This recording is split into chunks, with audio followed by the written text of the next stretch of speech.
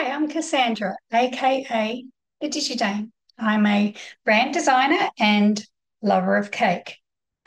In this video, I want to talk about brand strategy. If you are unfamiliar with what brand strategy is, it's essentially a plan behind your branding. So it's not just putting together a few pretty colors and graphics and saying, here's your pretty little brand.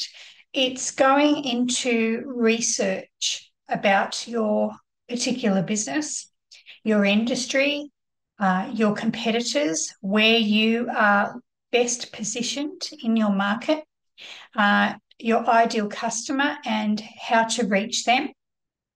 Essentially, putting a plan together to brand your business in a way that will attract your customer, retain them, and grow your business. So, it's a plan of action. So, we work on a personality for your brand.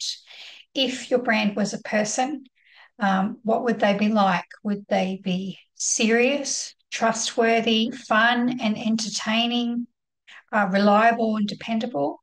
Um, so, really appealing to your audience's senses and values as well.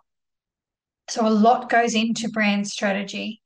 And it's very important in branding to apply strategy rather than just put together a logo and a few colours that can't really connect with your customer.